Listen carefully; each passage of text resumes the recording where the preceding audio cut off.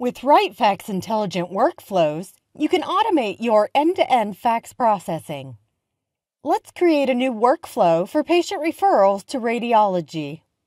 This is the referral form. You can see it has some areas for text, the date, and a few checkboxes. We can automate the capture of all that data.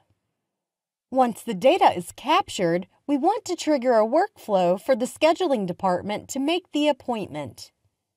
If the fax is missing data, we want it to go through the exceptions process. First, we need to create the workflow. Radiology needs access to the fax, and scheduling is part of the workflow, so we'll select them both here. Metadata defines the fields with patient data that you want to capture. For a text area like the patient's name, we can define which types of characters are considered valid for the field. Let's make this field required. We're going to format the areas with checkboxes as multiple choice, and then add a choice for each checkbox.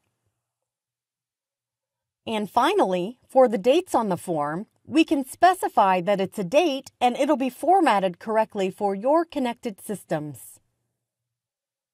The Actions tab is where you define what happens with these referrals according to your standard procedures. If the referral form is complete, we want it to move to the scheduling department.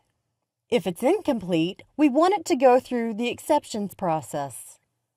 You can also define what happens when someone removes the referral from the workflow. Here, you can set a time frame for completing the workflow and define when to send notifications. The last thing we'll do is automate the data capture. Most of the patient data on this form will either be typed or handwritten text. Click here and then draw a box around the text area. This form also includes these checkboxes, so we'll mark this as a multiple choice area and then map each of the checkboxes to their values. Once you've mapped all the areas, save it and you're done. You can see the faxes associated with the workflow in FaxUtil.